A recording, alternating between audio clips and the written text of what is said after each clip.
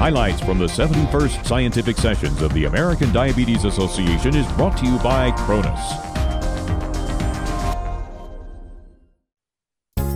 This is the world's largest, most prestigious diabetes meeting, where professionals learn about the latest advances in over 200 cutting-edge sessions, presented by world-renowned diabetes experts.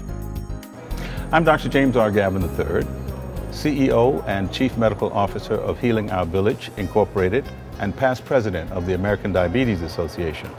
The SHIELD study found, among other things, that while 67% of people who are at high risk for the progression to diabetes know that they are at risk and know that they need to increase their physical activity, only 13% of those people who have been told by their doctors and are aware of what they need to do are actually doing it.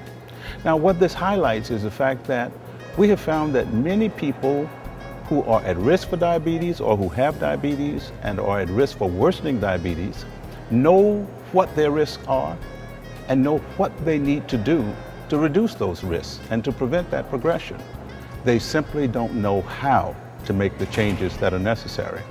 And so what we need to do more of, we need more policy changes in place to assist people in making the kinds of changes that will prevent their progression of disease. We need to put into their hands more of the kinds of simple to use tools that show them how to make the lifestyle changes that will be so important in changing the outcome of their diabetes. More incentives, more kinds of documents like the NDEP makes available for free, the game plan, prevention documents like the ADA has.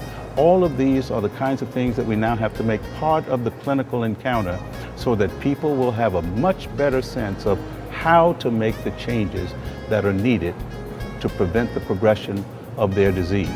These are some of the kinds of elements that we're going to have to incorporate more often into the clinical visits so that patients will get the tools that they need to change the course of their diabetes.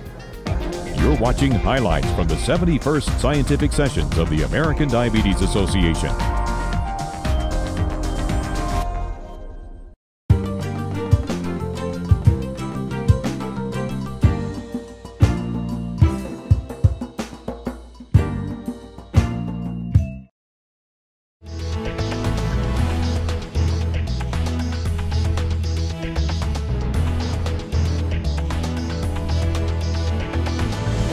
Plan now to attend the world's greatest annual research and clinical meeting on diabetes, the 72nd Scientific Sessions in Philadelphia.